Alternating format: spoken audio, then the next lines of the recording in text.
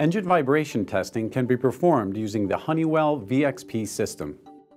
The Honeywell VXP system can be used to gather data and perform tests on various types of engines. For engine vibration testing, VXP is the approved replacement for all obsolete or no longer supported testing equipment. In this video, we'll show you how to perform an engine vibration test using the Honeywell VXP system. The VXP system works by gathering data from vibration sensors mounted in 3 locations on the engine. This data is sent to an acquisition unit which contains software designed to analyze and interpret the vibration data. The data is then displayed on a laptop for review and analysis by a technician. To perform the test, you'll need a Honeywell VXP system with engine-specific accessories. You'll also need the engine maintenance manual. The maintenance manual contains a data sheet that you'll need to refer to during the test. We'll also discuss how to review the test data and what to do in the event of a failed test. The VXP system can be used to gather data from various engines. In this video, we'll be working with a Honeywell T53 engine. For other engines, you'll need the appropriate software and accessories.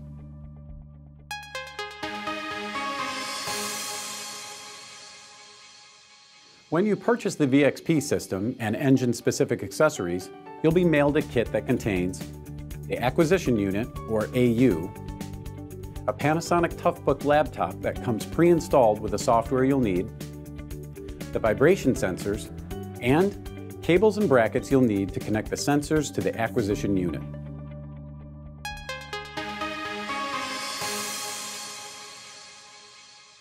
The VXP analyzes engine vibrations by collecting vibration data from 3 vibration pickups, or sensors, installed on the engine. The location of the sensors is very important. Refer to the maintenance manual and T53 application help for the proper installation locations. Once the sensors are installed, connect and route the cables from the sensors to the AU. When routing the cables, be careful not to bend the cables or route them through a location that could get excessively hot. Connect the cables to the ports on the AU.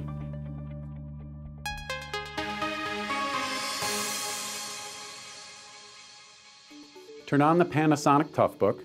The VXP program will launch automatically. Select Connect to AU.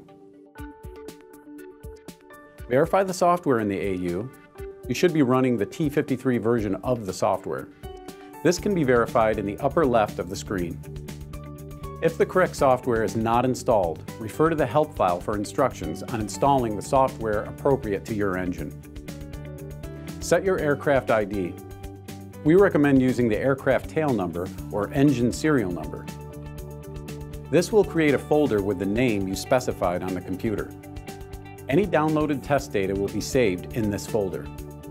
After setting the ID, download and clear all logs on the AU. Before performing any tests, go to Setup and Utilities. Under Version Information, verify that the application part number is the latest version. If you have any questions about this, contact your distributor or Honeywell Aerospace technical support.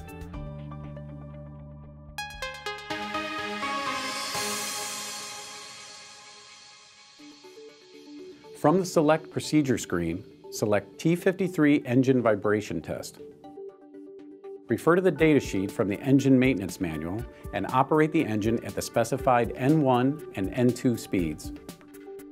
Once the engine is stabilized for at least 30 seconds at the specified speed, click on Start to gather the vibration data from the sensors. Data from the 3 sensors will be displayed simultaneously. As long as the readings don't go into the red, the test is successful. Once the data is recorded, click on Stop. You'll now have the opportunity to save the data to the laptop. When saving the file, we recommend adding the power setting to the file name. Repeat the test for each power setting specified in the Engine Maintenance Manual datasheet. The higher power settings will require the aircraft to be in hover or forward flight. As long as the recorded data is less than the established limits, the engine has passed the vibration test. For each power setting, record the data displayed on the VXP DU. This data can also be saved and accessed later using the VXP display system. If any vibration reading exceeds the engine operating limits, this operational point must be repeated while using the diagnostic section.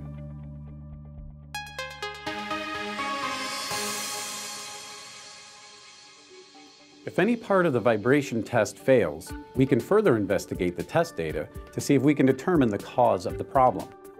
For example, further investigation may help us determine if it's an issue caused by the engine or airframe.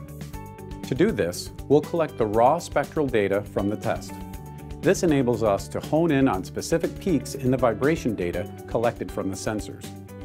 From the Select Procedure screen, go to Vibration Signatures. Engine N1 SIGs, operate the engine at the specified power settings and collect the data. At this point, the data is collected in the AU, but we need to save it to our computer. Click on Download in the left panel. It will be defaulted for the files and folder, so just click Save. Verify the location and click OK. Once the files are saved to your hard drive, you'll be given the opportunity to clear the logs on the AU. If you'd like to leave them on the AU, select Cancel. Once we're done collecting all the raw spectral data, we can then email the saved files to Honeywell Engineering for a resolution.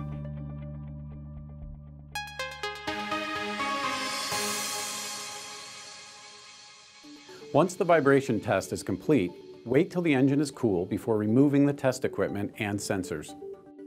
Click on Disconnect before physically disconnecting any sensors. The downloaded test files are stored in the C drive under the Chadwick folder in the Aircraft ID folder. Any spectral logs are also saved to the same location. The Honeywell VXP display program is a fast and efficient way of performing engine vibration tests, saving you time and money. For questions or concerns with the VXP program, contact your VXP distributor.